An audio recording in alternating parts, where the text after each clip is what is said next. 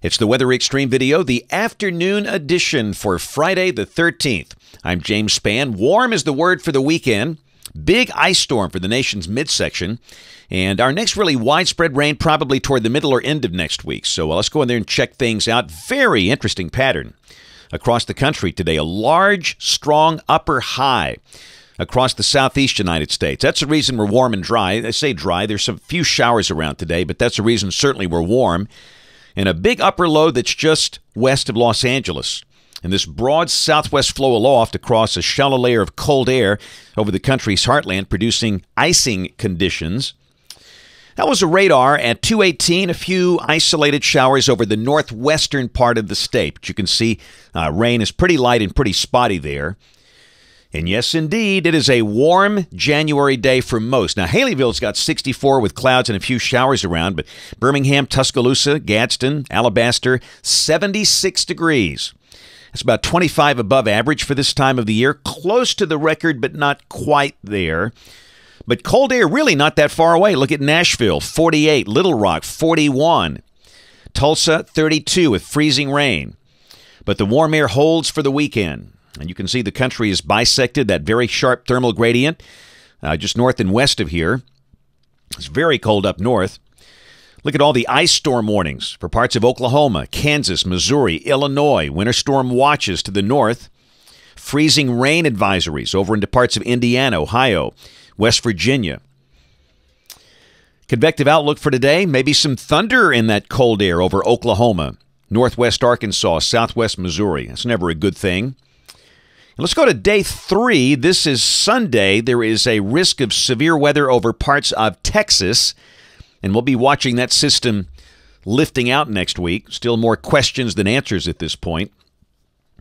Here's the rain for the next 7 days, valid through Friday morning. Rain amounts over 1 inch for much of the state, and again, the bulk of this will come at some point toward the middle or end of next week. And again, the details are a bit muddy at this point.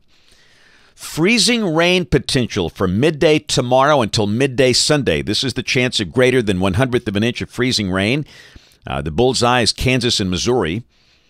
And this is coming from the NDFD, the National Digital Forecast Database. Just some nasty icing, especially over Kansas and Missouri over the next 48 hours. All right, model fans, here we go. The GFS, the 12Z run, valid at noon tomorrow. 588 upper high on top of us. Upper low sinking south of San Diego. Tomorrow, much like today. Highs mid-70s, partly sunny. No rain.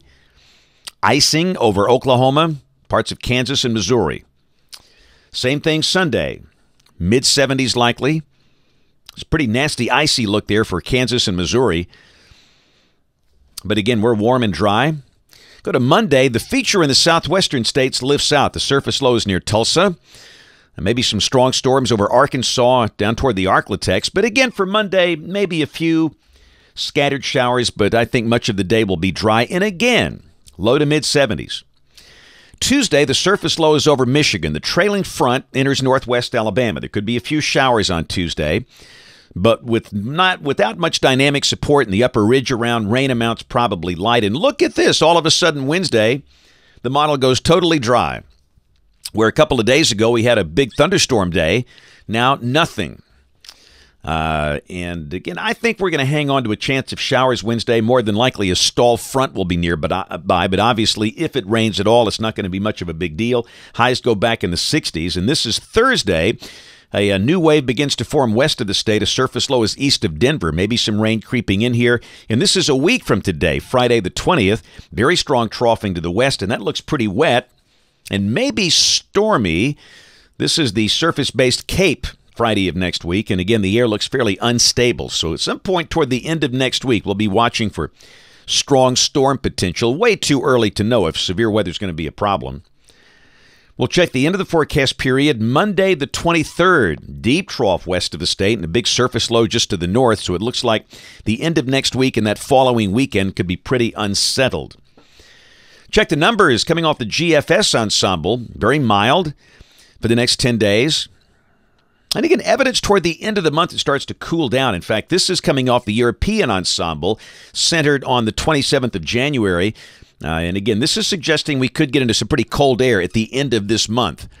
in a couple of weeks. So just something to watch. Winter is far from over. That's it for the Weather Xtreme video today. We'll have notes in the blog. My next video here will be Monday morning at 7. Brian Peters, the man that looks like Colonel Sanders. We'll have the updates here tomorrow and Sunday. If you can't catch us this evening on television or on the live stream, ABC 3340 News at 4, 5, 6, and 10 o'clock. Thanks for watching. Have a great weekend, and God bless.